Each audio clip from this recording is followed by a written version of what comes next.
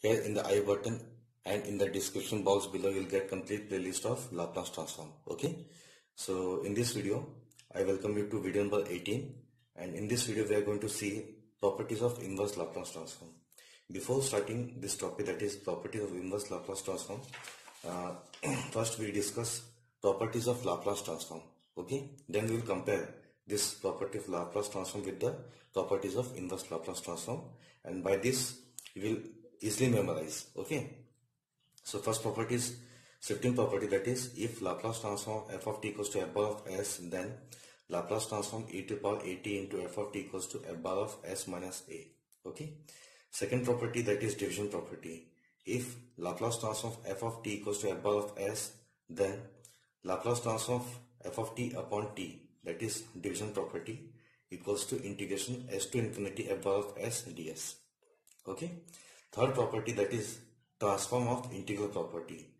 That is if Laplace transform of f of t equals to f bar of s, then Laplace transform of integration 0 to t f of t dt equals to 1 upon s times f of f bar of s. Fourth property, that is multiplication property.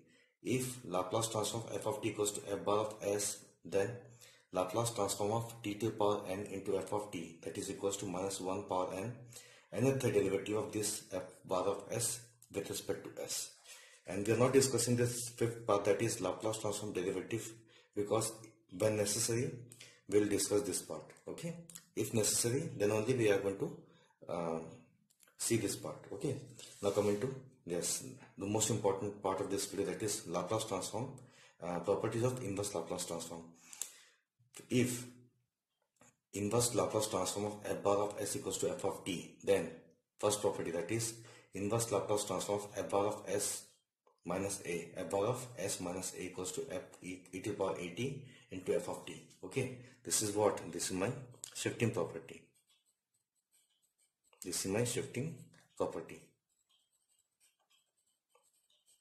Okay, if you see in the case of Laplace transform, that is Laplace transform e to the power 18 to f of t equals to f bar of s minus a. In the case of inverse Laplace transform, we have inverse Laplace transform of f bar of s minus a equals to e to the power 18 into f of t. Fine. Now coming to second property, that is integral property. Okay, here you can see integration sign we have used, so it is integral property. Integral property. Okay, so inverse Laplace transform of integration s to infinity f bar of s ds equals to 1 upon t times f of t. Here you can see this is f of t upon t. It means division property, okay, division property in the case of Laplace transform becomes integral property in the case of inverse Laplace transform.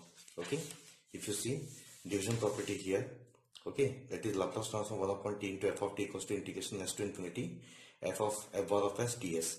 It means, yes, division property in the case of Laplace transform, okay, division property in the case of Laplace transform becomes integral property in the case of inverse Laplace transform. Fine. Yes, by this way you can easily memorize, okay, all the properties. Now coming to third part, that is inverse Laplace transform of f bar of s upon s.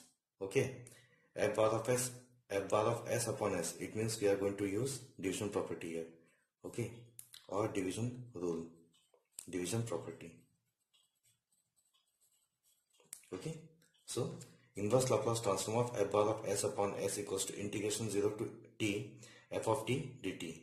Okay, it means integral transform of integral property in the case of Laplace transform becomes what? Division property in the case of inverse Laplace transform. Okay, if you see, yes, transform of integral property, that is Laplace transform 0 to t f of t dt equals to 1 upon s f bar of s. Here inverse Laplace transform of f bar of s upon s equals to 0 to t integration 0 to t f of t dt. Again I am repeating, yes, that is integral transform of integral property in the case of Laplace transform becomes, yes, that is division property in the case of inverse Laplace transform. Now coming to the last part, that is inverse Laplace transform of d upon ds of f bar of s, that is equals to minus t f of t. Yes, so here d upon ds means this is derivative property. derivative property, which means yes. And here you can see t into f of t. T into f of t means here we have, it means the multiplication property. Multiplication property in the case of Laplace transform becomes derivative property in the case of inverse Laplace transform. So let us see that.